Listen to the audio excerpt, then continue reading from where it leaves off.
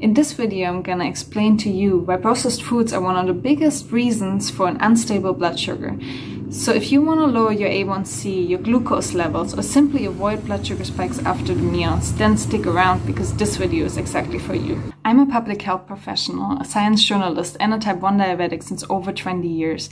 In the next minutes, I will explain you one of my biggest learnings of the last years, which helped me to improve my blood sugar levels immediately, every day. And after this, I have a little bonus tip for you, so make sure to stick around until the end of the video. So what I want to encourage you to do is to eat less processed foods and more real foods.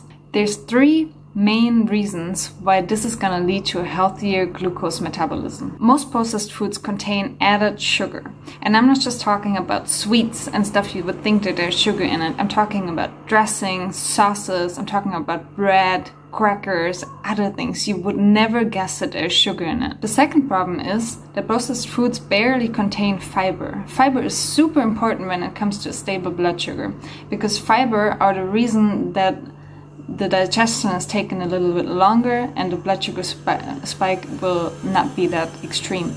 So processed foods have less fiber, and that means that it comes with a side effect of a huge blood sugar spike after the meal. And the third and probably most important point about processed foods is that they contain a huge amount of energy in little tiny serving sizes.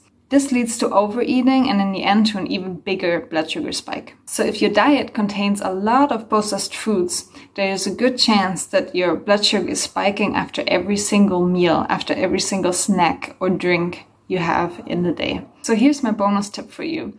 If you're all motivated now to change your diet and kick out all of your processed foods out of your kitchen, then my advice to you is to do this change in baby steps. So start with the breakfast, for example. Change that to a better one. After you change to breakfast and you're getting used to that, then move on to your snacks. And after that, move on to the other meals of the day. If you like this video, please hit the like button. This helps me to improve my channel and spread my health messages to more people. Thank you for watching this and see you next time.